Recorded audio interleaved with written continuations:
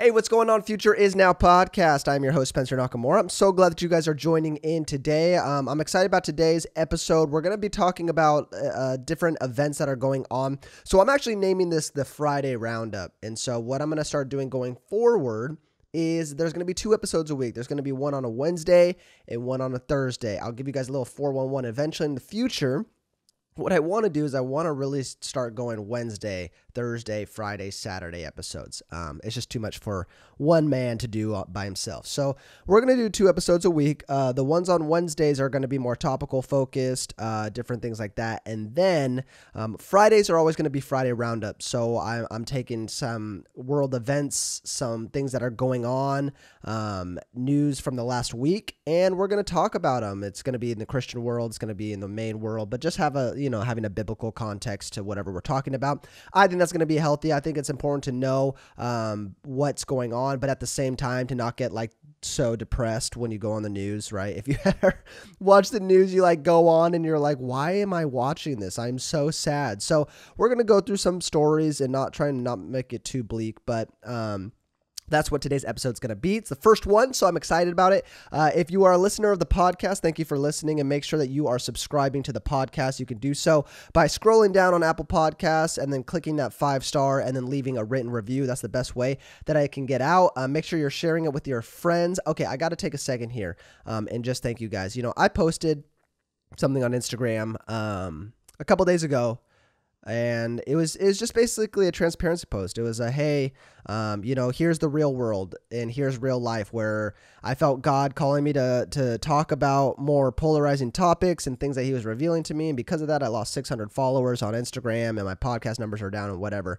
But it was amazing because so many of you guys were messaging me and saying, no, I just sent your profile to my friend and I'm listening, and I sent your podcast to my friend. We're pushing your content out. So I appreciate that so much, guys. I really do. So the best way that you can say thank you to me is just sharing it on your Instagram, sharing it, sending it to some friends that would also enjoy hearing from this type of content. So as always, this episode is brought to you by Theos U, the best place to learn about the Bible. They have so many courses. They have such amazing knowledge, all different avenues and types, from spiritual warfare to speaking in tongues, to practical ministry, to women in ministry, to deconstruction. I mean, there is so much there. So make sure that you guys are clicking that link below in the description. If you want to get started, you can use the code FUTURE10, that's FUTURE10, to get 10% off of your first month. So make sure you guys do that ASAP if you're trying to learn more about the Bible. And make sure that you guys are also subscribing to my YouTube. Follow me on Instagram. If you like something from the episode, make sure that you message me on Instagram, because I love talking to you guys every single week about what you hear, what you learn, and what you have to say about what I say. So keep the dialogue going, but I'm excited. Let's jump into this episode of The Future Is Now.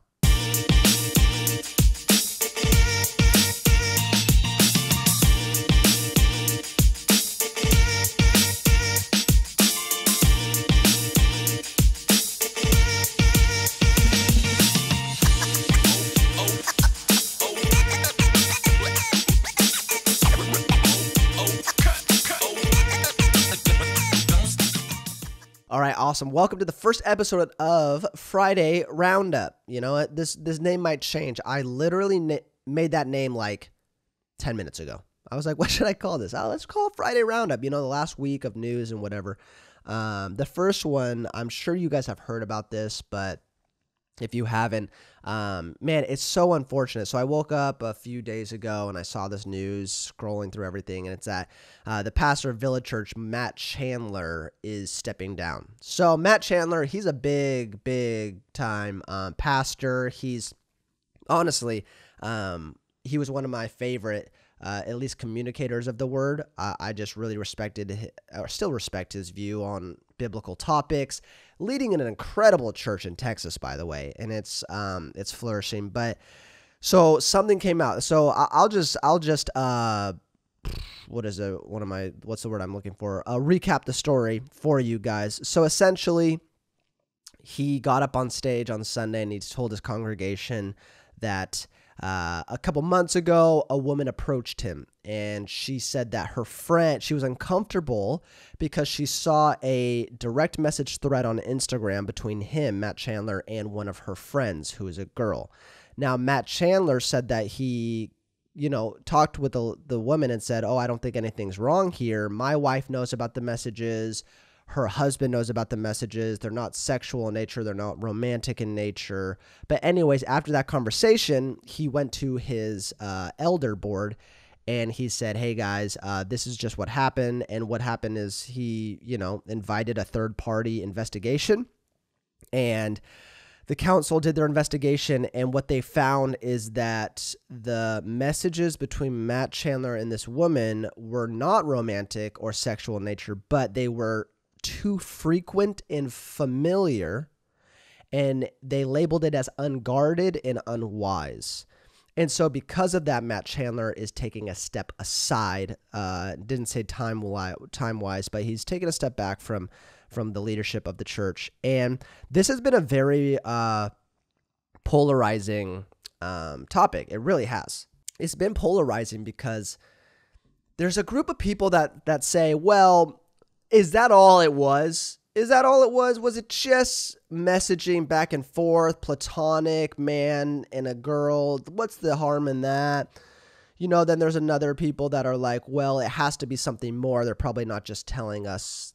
There's probably something behind the scenes that was happening that was more severe. And, I kind of disagree with both of these. So this is, getting into the idea of, well, why is that unguarded and unwise for him to just platonically be sending messages to this woman?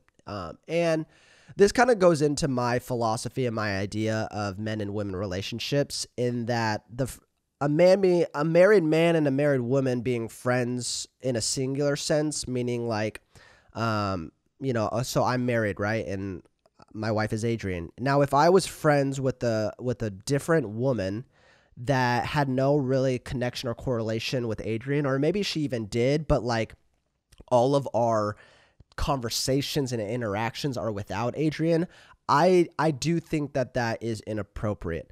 I do think that just because, especially for a pastor at a church, because, James 1 tells us, or James 3:1 tells us that teachers are going to be judged a lot more strictly than the normal person. There is a higher standard for a teacher, for a pastor. Okay, so that means that if you're crossing the line with something unguarded and unwise, then you have to take steps, because you can't be hypocritical in the sense of, there's tons of people that will look at, moral failings that pastors have and say, oh my gosh, that's so terrible. Well, they should have caught it before it happened. They should have known. Like, how is there no accountability? Guys, this is what accountability looks like. Because even though it may not have been anything yet, it had the look, and it had the potential, and it had the direction of probably becoming something. So that's what you can't be hypocritical and say, wow, where's the accountability? And then look at this and be like, they didn't even do anything wrong. Like, you can't have your cake and eat it too. So we have to look at that from this lens of like, I think this is a perfect move from the board. I think that, Matt Chandler said it himself. He goes, because I didn't think that this was a big deal, there's probably some things that I have to work out within me. And thank God that this happened when it did. And I'm not saying that it would have, no, 100% it would have turned into something, but I'm saying there was a chance that it did. And obviously that's the reason that he's stepping aside. And so, we can talk about guy and girl friendships for a second here. It's my belief, based off of experience and based off of observation, that a guy and a girl, whenever they're friends, usually one's going to develop romantic feelings for the other. That's just the way it goes. If you're a girl and you're like, no, I got like 10 guy friends. I hate to break it to you, Sally, but they probably all like you or have liked you at some point. And I had a good conversation with somebody recently, a girl, and she said, well, and here's the thing. She was single, and I think it's different for single, and I'll get to that in a second, single and married people, but she's single, her guy friends are single. And so she was in the idea, she says, well, I have not tons, but I have a couple platonic relationships with men, and I don't like them and they don't like me. And you know what? I have a hard time believing that there's never been developed feelings. Because here's the thing. Even if they've never made a move, I told her this. I go, even if they've never made a move, if you were to express interest, I bet you that they would be open to it.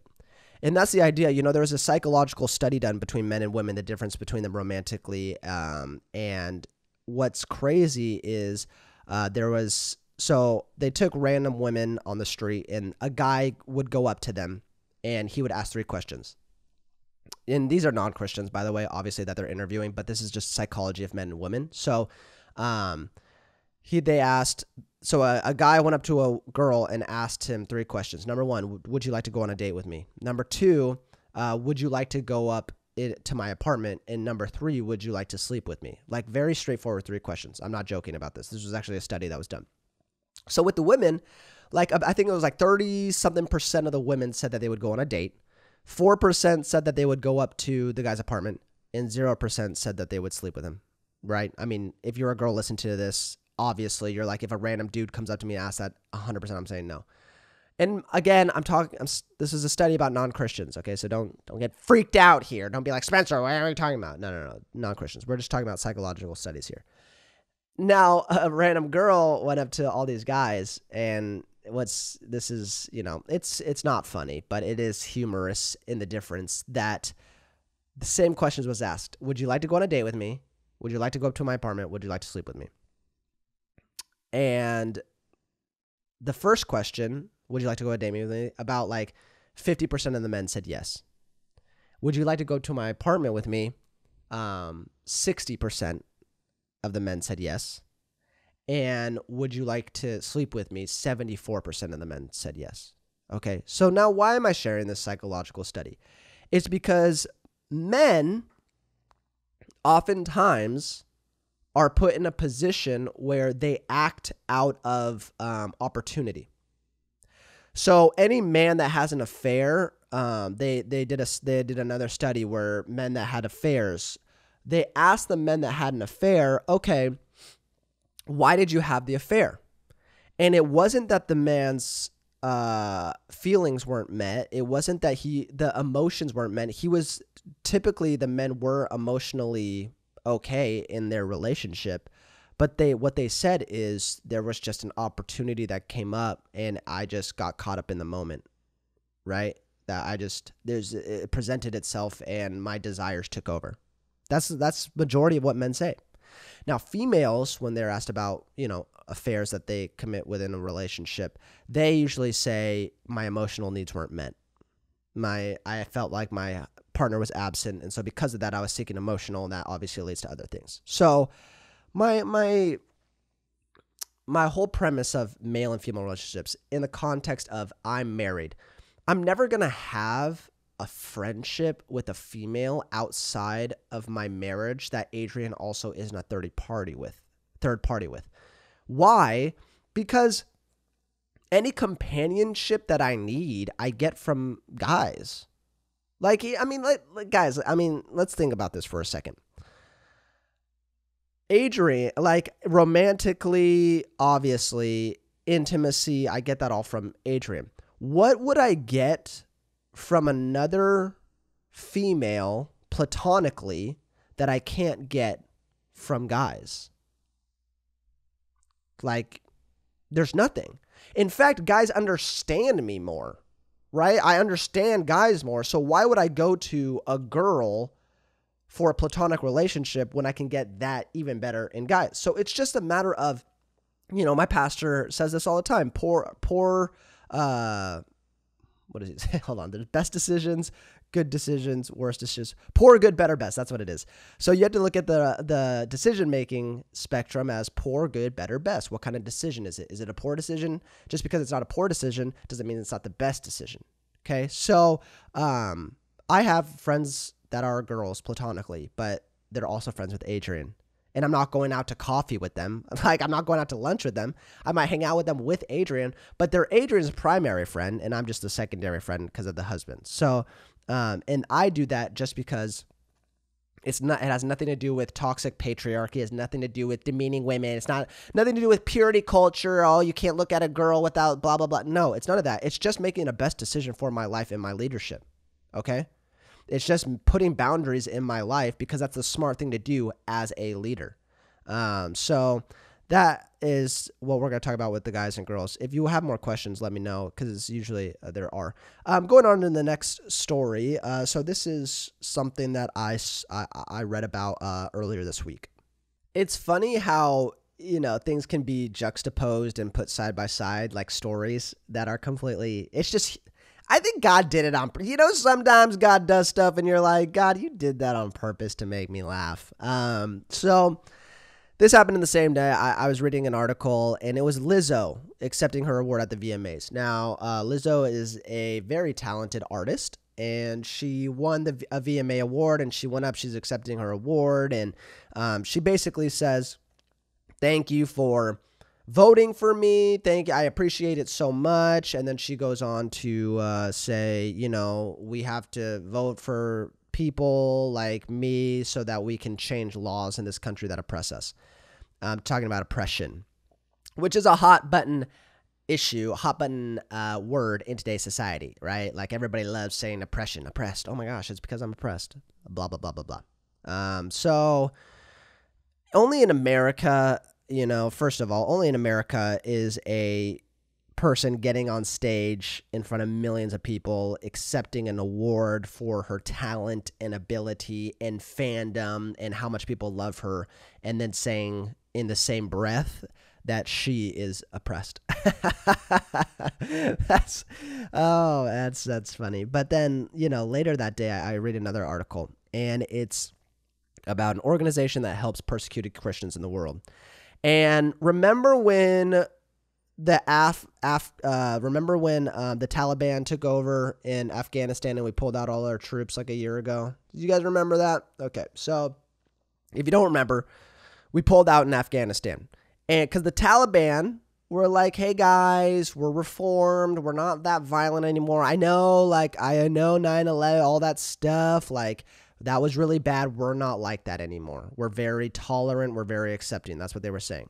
And right, anybody with half a brain could understand that they were lying, but we believed them, and we pulled out of Afghanistan. And what's crazy is now Afghan Christians are getting persecuted like crazy. And so they're reporting, this organization is reporting that, Christians in Afghanistan, they're trying to flee the country. They're in hiding. They're underground because the Taliban are finding them. They're killing them still. They're torturing them. They're trying to get information on where other Christians are located. They're kidnapping them. They're holding them for ransom. So we have to understand outside of our little bubble what the world looks like, because to say that you're oppressed while you're making millions and millions of dollars, while there are people across the world that are literally getting killed and tortured because of what they believe, it's naive and it's untrue. And what happens is these celebrities and these figures and these political figures, they'll preach a message, and if we're not careful as Christians, we begin to digest this cultural nonsense.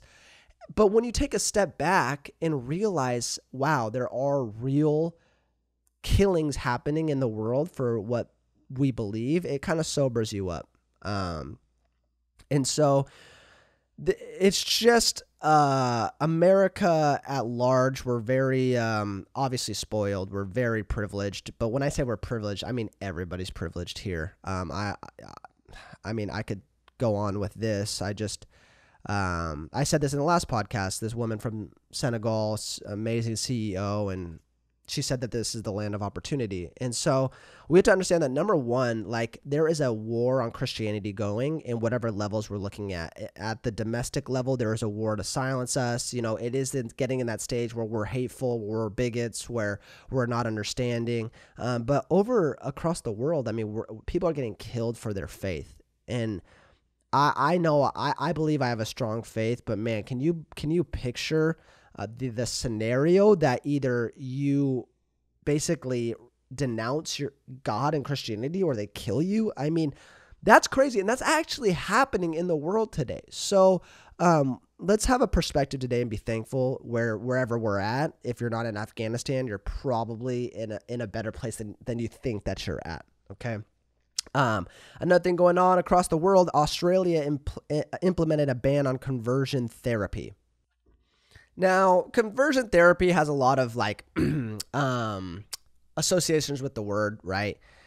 Now, this is a ploy to be like, yeah, no, conversion therapy is bad. Because when I think about conversion therapy, it's like, when I think about conversion therapy, I think about like people that, are part of the LGBTQ community getting sent off to this lab, and then they basically like shock, electrocute the gay out of them. Like that's what, like in my mind, like conversion therapy. So it's like, yeah, conversion therapy sucks. Now in Australia, this is not the case. Okay. They are defining conversion therapy this way. So first of all, it criminalizes attempts to change or suppress a person's sexual orientation or gender identity. Penalty up to 10 years in prison and may have a fine of $100,000. So this is the direct quote. Official guidance extends the ban to, so this is technically conversion therapy.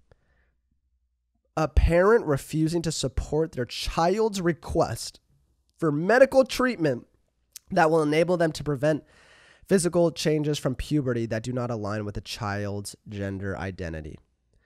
So now conversion therapy is when a parent tells a 10-year-old you can't have hormone blockers. Like, guys. And this is now criminal in Australia. And if we're not careful, this is going to sneak into every other facet of the UK, of America, that a parent now loses the right to their child in saying, no, this is best for you. Now this is not okay. This is not good. I would be concerned if I was a parent, because it's like, man, I mean, we're talking about kids that believe in the tooth fairy. We're talking about kids that believe in Santa Claus. I've talked about this in the past. When I was a kid, I thought I was going to be so many things, a great movie actor, a great this and that. And this whole culture of everybody gets a trophy, you can be whatever you want to be. I mean, kind of we asked for this because now kids are like, oh, well, I want to be a different gender. And now a 8-year-old, a 9-year-old, a 10-year-old, a 12-year-old now goes to a medical professional, and now that medical professional gives them drugs that their parents can't say no to. I mean, come on here. I was listening to this podcast the other day of a trans woman who's, a trans man that's now transitioning back to becoming a woman. So, what am I saying? A trans woman that wants to, honestly, I'm not trying to do this for comedic purposes. I just always get confused in this. So this was a woman that that transitioned to become a man, now transitioning back to become a woman. Got it. So she transitioned to become a man. Then she got saved and realized that the void in her life wasn't a gender crisis. It was God. And then she was like, oh, I want to change back. But she explains the process, which is pretty frightening. She was a teen and she was just uncomfortable with her body, as puberty does with some people. Some people get uncomfortable. Puberty is a confusing time. And what happens is she's like, I'm confused. So what does she do? She goes online and Reddit threads and Twitter and this and that. And people are like, oh, you're confused, and oh, you don't like your body. Oh, you're for sure trans. You're trans.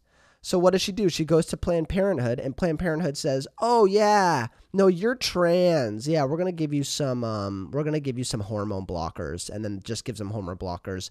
And then she, goes through the process, is even more unhappy, more depressed, suicidal.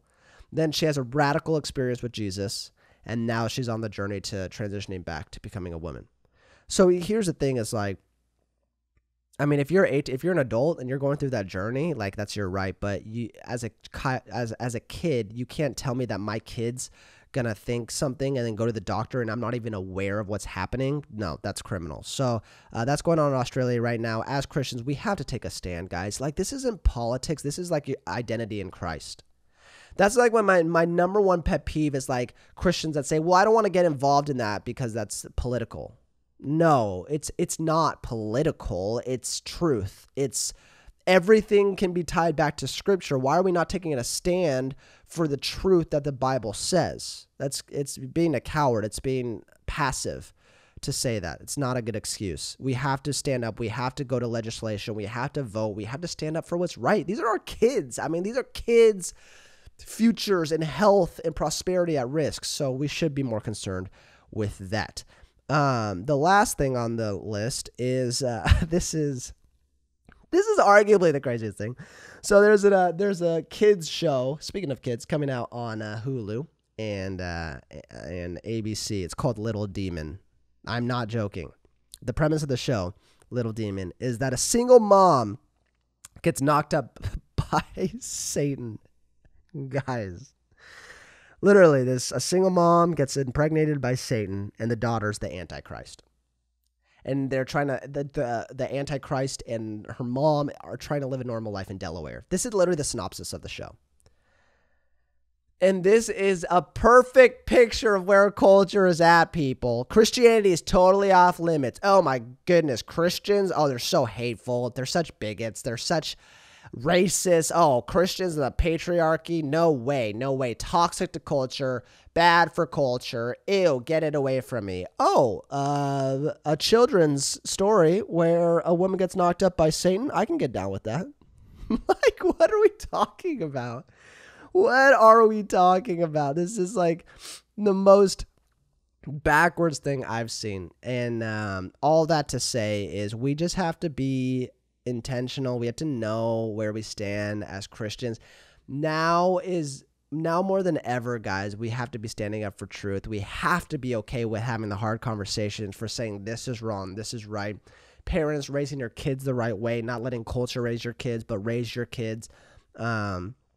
Be intentional with it. This is some pretty crazy times that we're in, but we have to be willing to stand up for what's right and do the right things, because you know what? At the end of the day, God is the authority. God is over everything. He's sovereign. He's going to make a way, but he requires his people to really just be open to speaking truth and being open for the Holy Spirit to move. So I believe with great oppression comes great revival. With great hurdles comes a great move of God. And so I just believe that the move of God it's upon us, you know. Real Christians, I mean, there's no faking it these days. There's no lukewarm. There's no standing in the middle. It's either, hey, I'm for it or I'm against it. And so I really believe that God's going to move in a mighty way if we stand true to the truth that he's given us in his word. So I hope you enjoyed this round of Friday Roundup, the first episode. Hope you learned something new. I think it's good to be aware of kind of what's going on in our world, because it helps us keep a pulse on what's going on and how we can do better and really be a light in the darkness. So make sure you guys are leaving a review on the podcast. Make sure, again, you share this, you like this, you comment on it wherever you're listening. Share it with a friend, post it on your Instagrams, message me, let's talk about it. I love you guys so much. I pray for you daily. I hope you have a great week. I'll see you next time on The Future Is Now.